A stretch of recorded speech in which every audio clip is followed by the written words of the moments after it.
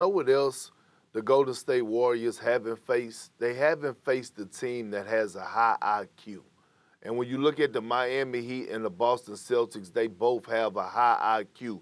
And you need a high IQ in order to beat the Golden State Warriors. I heard JJ he made a point for us with the communication on the switches and things to that nature when they played the Memphis Grizzlies. And you were right. But at sometimes it was getting them burnt. It was times where they were supposed to switch a high pick and roll with Steph Curry.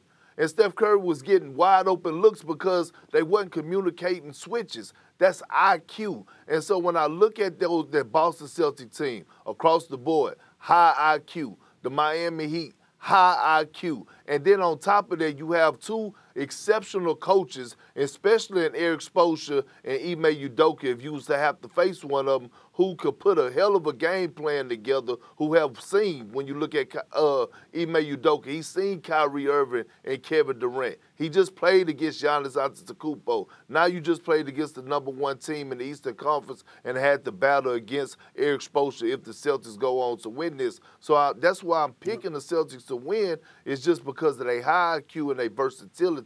But the Warriors can win if they hang their hats on the defense. Let me add this, and then, JJ, I'll give you the last word. You know, good points, KP. Here's the deal, though. Celtics ain't faced anybody like the Warriors. Let's go down the list. James Harden is gone from Brooklyn. Kyrie wasn't there half the year. That wasn't the Brooklyn team it was supposed to be. They hadn't been playing together all year long. You go up against Milwaukee. There's no Chris Middleton there. And so I look at that, and now you're going up against Miami, and obviously, listen, I looked at TD Bank Garden, and it was, as far as I'm concerned, that's the wrong name. It wasn't TD Bank Garden, JJ, it was TD Bank Infirmary. I mean, every damn body was going down. They started out the game. Robert Williams was going to be out. This game 3 I'm talking about here. Kyle Lowry, obviously, had to go back to the locker room. Jimmy Butler went down. Marcus Smart went down, looked like he broke his damn ankle. Got Trae Young tweeting props to the medical staff in Boston. I don't know what the hell they did to that dude. And then, of course, Jason Tatum looked like he had a separated shoulder before he ultimately came back out. Okay, so you had all of that stuff going on. With the Golden State Warriors, that's not necessarily the case. We know Gary Payton II has gone down. Jordan Poole's there, Klay Thompson is there, Steph Curry is there, Draymond Green is there, Andrew Wiggins is there, Kevon Looney is there. I'm just looking at the high IQ that KP alluded to, along with their personnel being in place.